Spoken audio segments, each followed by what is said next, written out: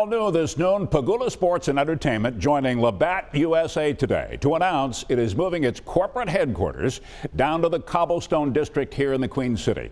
Here's the latest rendering of what's being dubbed now the John Labatt Project. It will redevelop a 70,000 square foot building recently purchased by Pegula Sports, turning it into a restaurant with a one-of-a-kind brewery as well.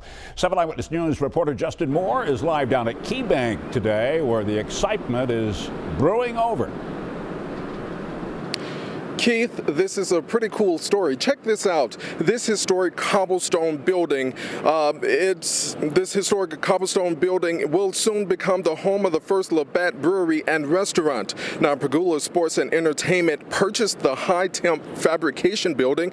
Now the Pegulas are partnering with Labatt USA to redevelop the 5-story building that sits next to the Key Bank Center. Now, the ground floor will be the home to Labatt USA Headquarters, the brewery and restaurant. Other parts of the building will be used for other mixed-use purposes like residential and retail space.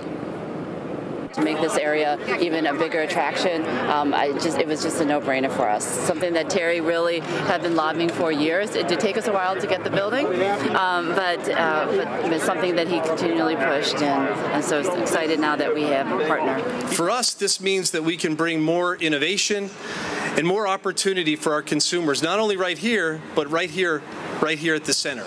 We're seeing fresh ideas. We're seeing new development, new opportunity pop up in our neighborhoods citywide. The building is currently the home of high-temp fabrication, which is expected to move later this year. Now, the redeveloped building could be open for business as soon as fall 2018. Live in Buffalo's Cobblestone District, Justin Moore, 7 Eyewitness News. Looks good. All right. Thanks, Justin. Here's